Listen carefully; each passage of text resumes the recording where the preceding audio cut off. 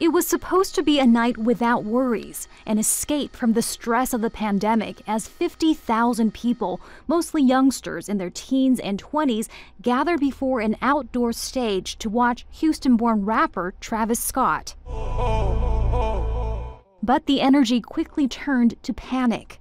The minute Travis started performing, it's like people, like they stop seeing in front of them. They're running, they're going crazy and pushing and everything. Out of nowhere, I guess like a group of people or somebody just pushed, and then everything just like it was compressed. Like you were just compressed the whole point.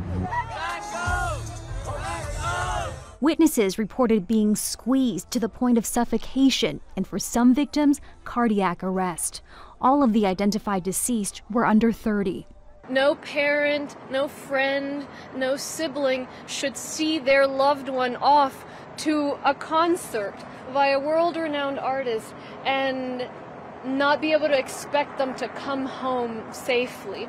And when we read these ages, 14, 16, 21, 21, 23, 23, 27, it just breaks your heart. Even as victims were being treated, the concert continued for another 40 minutes, according to police.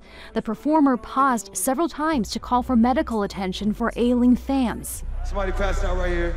Hold on, don't touch him, don't touch him. And this young woman frantically tried to alert a camera operator to the worsening crisis.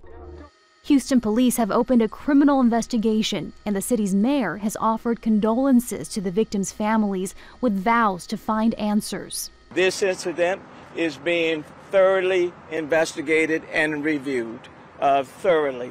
It is important for us to ascertain from last night what took place, what happened, where missteps may have occurred.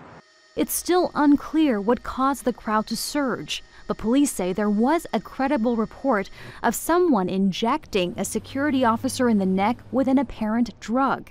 The officer fell unconscious and was revived with Narcan, a medicine to treat opioid overdose. A lot of narratives out there right now, a lot of them, on social media and even last night.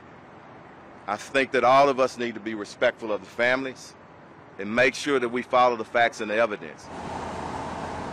Investigators say at this stage, nothing is confirmed and nothing is off the table. Heidi Zhou-Castro, Al Jazeera.